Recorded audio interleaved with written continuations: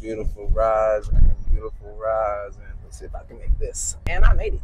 What's going on, beautiful souls? I want to make this video. I might not make this public. Just want to chop it up a little bit, but I want to apologize to myself. It's a lot of things that I'm saying again, and it lets me know that I did not learn my lesson. And I spoke about it before, or I spoke about it in a general sense. But it's some things that I learned that I wanted to go over today. And one of the big ones is God is not going to purposely put you in a horrible situation. You did it to yourself. Let's just put it that way, right? But he will try to call you to get you out of it. He's not going to hold grudges. He's not going to hold it against you. Once you repent, it's like, all right, let's go, right? And in my mind, when I say that out loud, it's like being a regular parent, because children are going to do wrong. They're going to do things wrong. They're not do people wrong. They're going to do things wrong. Irritate you. It can get up under your skin. It can make you feel some type of way. But it's like they're still kids, and even adults go through this. They're adults. We make mistakes. We're human, right? We're not perfect. There's no one on this planet that is the term perfect. We can't sit here and make it seem like we have all the answers and we're never going to get anything wrong, because that's not a healthy mental state to give a child or any teen, that perfection is an actual thing. Perfectionism, they'll say it's actually like an illness. They'll say it can hurt you in a lot of ways depending on your other surroundings. And I'll say perfectionism because I feel like I deal with a lot of perfectionism. Perfectionism, I don't feel like is that deep if you don't have anybody that's clinging on to you. Like if you don't have a girl or like kids and stuff like that, being a perfectionist is perfectly fine, like in my opinion, because it's other stuff that you don't have to focus on. But for me right now, it's so much that I want to do. And as a man, they'll let you know, don't fall off on your passion. Make sure you stick to your passion. Make sure you're still doing, what God is calling you to do. Some people don't even know how to search for that. That's why shout out to he got 2 channels, but what is it, the Ray Ray Show? Or I might be off. The Ray Ray Show, and then he has Dr. BOA. Shout out to you, brother. I've been following for a while. He was one of those males that I started following when the red pill was getting real crazy. But there's specific men that still go off of the word of God. Like they're not red pill. They just understand what the situation is and they follow God's word, right? And they follow the Sabbath. That's the crazy thing. I just started getting more into the Sabbath and relaxing and kind of understanding what it is. But I've been in church my whole life, read the Bible numerous of times. Now I'm actually studying the parts that I know are that will benefit whatever I'm going through. I'll crack open my Bible and I might be able to find a verse for it. In my opinion, it's very helpful because I do like the word, not necessarily because it's God's word, but I don't say like stories on overcoming adversity. There's so many of them in the Bible. There's so many of them in the Bible. I just appreciate being able to read and understand it. You know what I mean, and get different points of views from it. But yeah, so it's like, I forgot what I was talking about. But I want to forgive myself. You know what I'm saying? Kids, dealing with kids is hard. You know what I'm saying? Like, I said it before, but I don't think women understand. Let me just go somewhere. Let me finish my statement before you grill me, all right?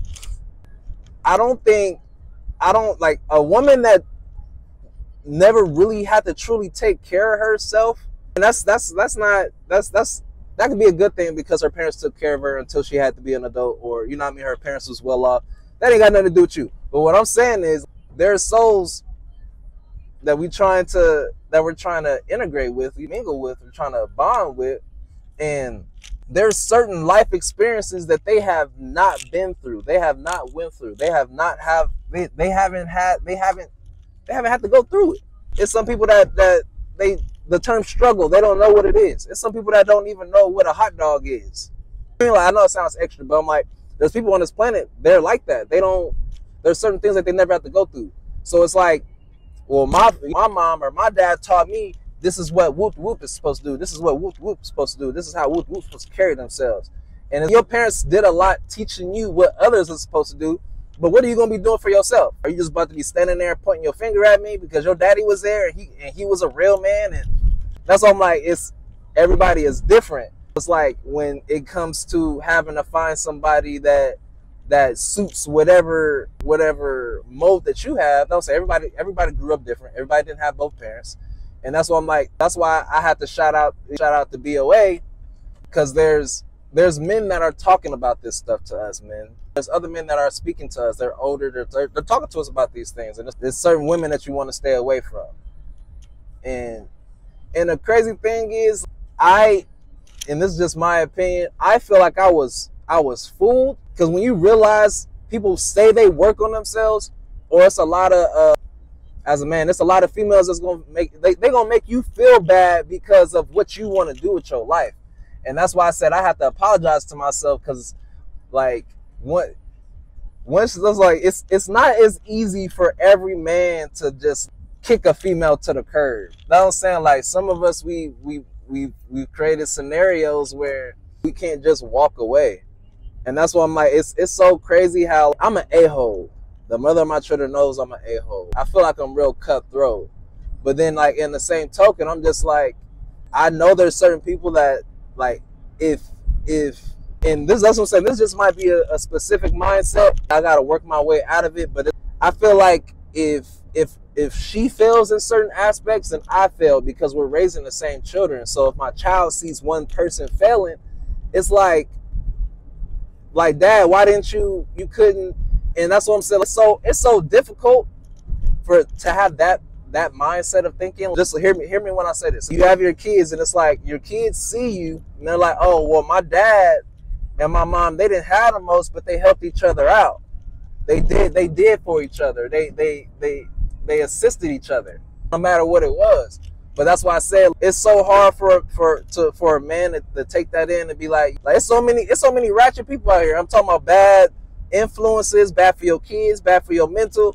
I can't tell somebody else how their situation should go. That's what I'm saying. They probably got a horrible ass baby mama. They probably got a horrible ass baby daddy.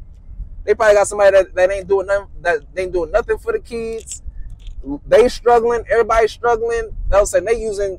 They don't care about what you gotta go through. That's what I'm saying. They'll steal money out your. That's what I'm saying. It's people that got some horrible situations, and I can't say nothing about it, right? That's why I'm just like, it's hard to take that level, that way of thinking. Oh, my baby mama's struggling, I just want to help her out, versus what I've been finding and researching and kind of understanding about who and what kind of relationships God wants in your life, and seeing the signs that lets you know that some of these people may not be for you. That's so difficult, in my opinion. That's what I'm like, there's so much stuff that I see now, and I have to be silent about it. And I don't say that. This is a good segue into the video that I just found the other day. But it's like the silence, like having to shut up in the midst of, I was saying, like, you see the issue. You see what's going on. You know how to fix it. You know how to correct it. But it's like having to go silent. Everybody can't handle that. You know what I'm saying? I even sucked at it for a little bit. You know what I'm saying? That's why I was in a situation that I thought I was out of, that I got myself back into. I couldn't sit in the silence. I was trying. It takes a while. I know I can do it. That's why I feel like I can. I feel like I can do it now. But it's like before, it was like, what was I missing? And that's what I'm saying. Like, some people don't really be wanting to get themselves all the way together sometimes, and that's the difficult part. That's the difficult part of not overthinking, because it's like every time something happens, I'm like, my brain just be like, who am I not supposed to talk to, or who am I not supposed to rock with? I talked about this plenty of times before, and that's what I'm saying. Like, I was good for a minute. Then like me and the mother of my children were talking right before the move. Co-parent from a distance, and that's when I'm like sending her kids, or she'll send them back, and that's what I'm saying. I don't know if I was willing to be without my kids. It's like being a man and realizing that you might have to do the whole, no, you can't have none of my money.